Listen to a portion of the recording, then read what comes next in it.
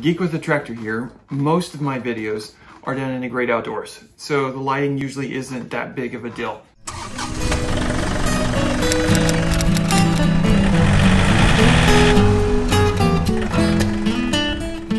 Sometimes I come inside, maybe I'm doing some prep work or doing a geek out like I'm doing right now, and the lighting usually is not, it's not consistent. I haven't had anything that really makes the lighting good in situations. Right now it's in the morning, I've got this big bay window with the light shining in, so you probably are getting some decent lighting now. But in order to bring up the production value of some of the YouTube videos, especially some of these indoor geek outs that I do, I came across this flash cell and grabbed this little light here, and I just want to do a quick little unboxing. Maybe you're new to YouTube, maybe you're new to doing TikToks or whatever, and you know, one thing that I've learned about doing this over the past year, and being that my brother is in the film industry as well, is lighting is important. So I'm going to do this real quick. This is the Aduro Ustream desktop. It's kind of an all-in-one package here. We've got the little tripod here. You notice it has the little adjustable phone holder there with the rubberized grip, 360-degree rotating gooseneck, so you always have the perfect angle. Adjustable light with dimmable LED bulbs will meet your needs for lighting in different conditions. Yeah, sometimes I've noticed, sometimes I'll watch a YouTuber or even on TikTok, you know, people are doing maybe, you know, a style video where they're talking and I see these bright rings in their eyes. And I always said, you know, I don't think I'd ever get one of these ring lights. But I think what a lot of it has to do is how close it is and how intense the light is. I don't know. We're going to experiment and play with it a little bit. So let me get started here. Okay, so there's the light. Nice. And we got, of course, our little instruction manual here. Looks like just a few diagrams on how to set things up. Need assistance, customer support information there. And it looks like we have our adjustable cord here. Now it's interesting, it's got a USB a tip here. Let's go and get the light out. All right, so it's actually very light here. It's not like super heavy, and it's made of a nice plastic casing here, and it's not flimsy. I mean, it's really sturdy. Sometimes you always get nervous sometimes with flash shells, you know, they're trying to get rid of something quickly. Sometimes you get good stuff, sometimes you don't. Okay, so we have here the adjustments. Here I can adjust the light intensity, and I don't know what that middle button is. Let's see, there's a middle button. Okay, so brightness up, brightness down, on and off, and the middle button is a warm and cool light. Oh, that's cool. Or hot, whatever. Anyway, bad dad joke. Okay, so we got a little tripod, and wow, this is actually very nice. This is made of metal, very solid. Again, quality as far as the product itself, it's not plastic. I've gotten tripods in the past for little, you know, stands like this, and they're plastic, and they just don't have that sense of quality.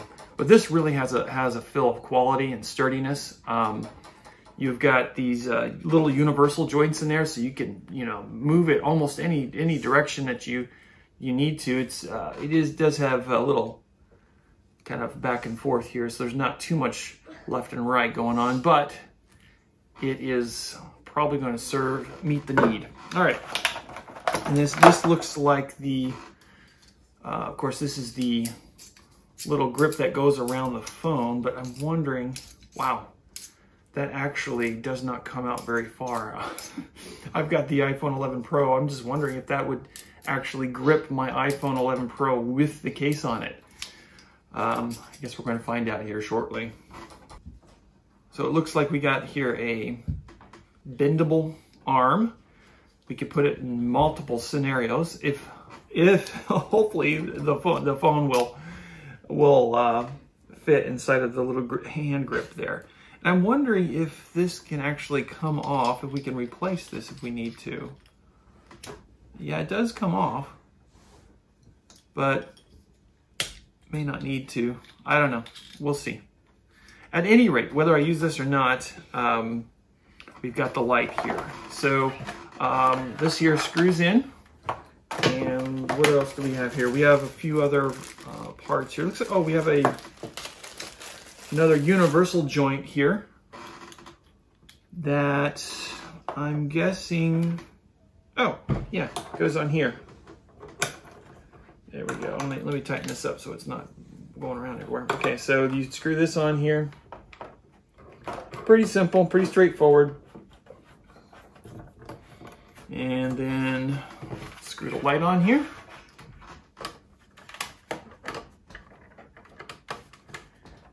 Oh, yep, there we go.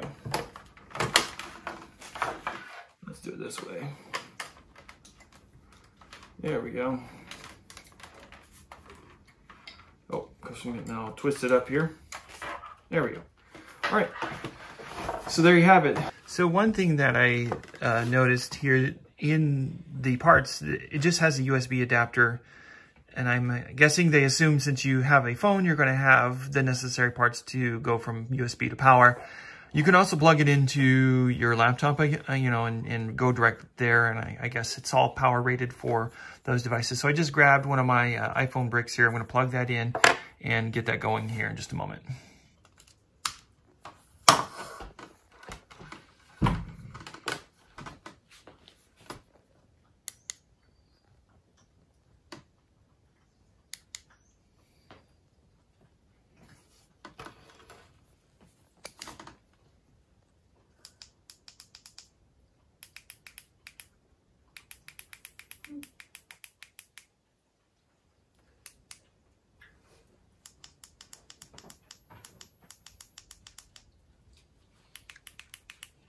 I'm going to test the phone out and see if this will fit in here.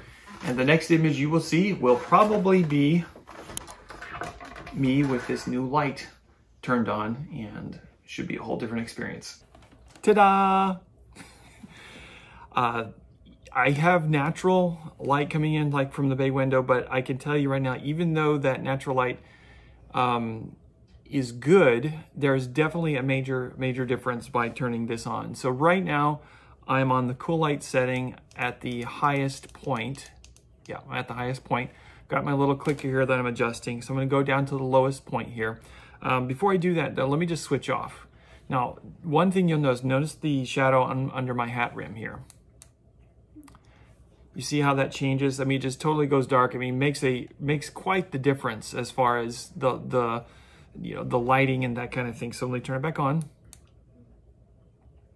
back off, back on. Yeah, so my indoor videos are going to definitely have much better lighting from here on here on forward. So excited about that.